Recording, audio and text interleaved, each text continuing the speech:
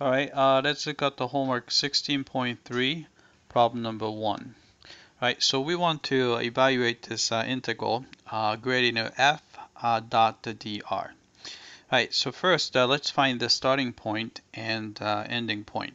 All right, starting point, so when t is equal to 0, you can see that point is going to be x of 0, comma, y of 0. All right. So if you plug in 0 for t, you get x equals 1 and y is equal to 0, right? Right, the ending point is going to be x of 1, comma, 1, comma, y of 1.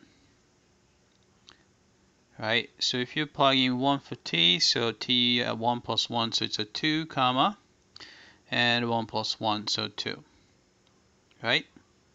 So if you evaluate this integral using a fundamental theorem, you can see that here, gradient of f dot dr. So this is going to be f, and at the ending point, which is 2, comma 2, minus f, and 1, comma 0, right? Then these values can be found in the table. So it's a 2, comma 2, so you can see that the value is 8 at that point. So you have 8 minus 1, comma 0. So 1, comma 0 is going to be 1, right?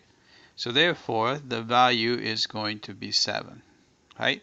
So let's check the answer, right? So the value we get is 7, right? Submit for testing. All right, it came back and looks like we got this one correctly. All right, that's it. I hope that this was clear.